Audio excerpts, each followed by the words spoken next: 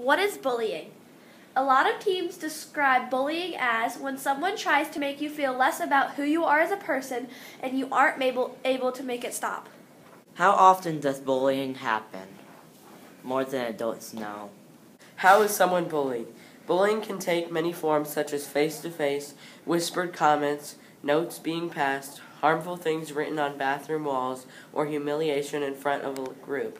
Gossip and rumors, telling stories about someone.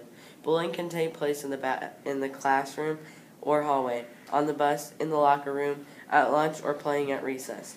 People can get bullied on social media and photos. Cyberbullying is when they get bullied online or photos. What if I'm being bullied? No one ever deserves to be bullied. You have the right to ask for help to stop the behavior. Your opinion about what to do is important. You don't have to go through the bullying experience alone. 3 important steps. Tell someone, especially an adult. Develop a plan and speak up for yourself. Tell an adult. Assert your rights. Keep telling an adult until you feel safe.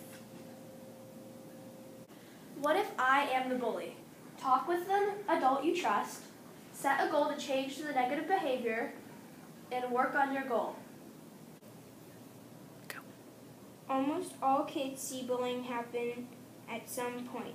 They may not be getting bullied, nor the ones doing the bullying, but witnesses are important because the reactions can have a direct impact on the bullying situation.